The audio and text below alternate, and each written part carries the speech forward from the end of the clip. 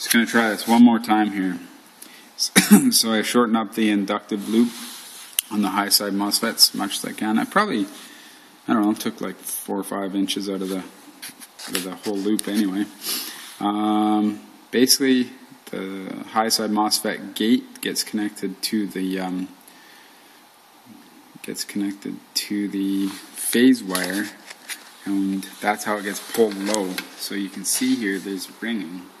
When it gets pulled low, that's actually the high side MOSFET gate we're looking at there. So now watch what happens when I turn the low side on. You can see it lines right up with where the false turn on event is. So basically, when the low side is trying to turn on, it's actually causing a false turn on event in the high side. So here's one other really cool thing I found. I just have a 12-volt battery hooked up to the power bus bars right now. We'll pull that off there. Watch that shrink right away. Now look at how clear that is.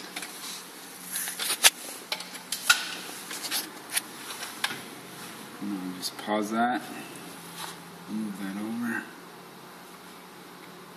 Look at how clear that is now.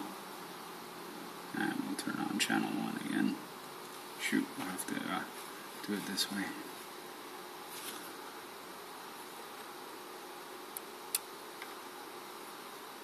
Come on.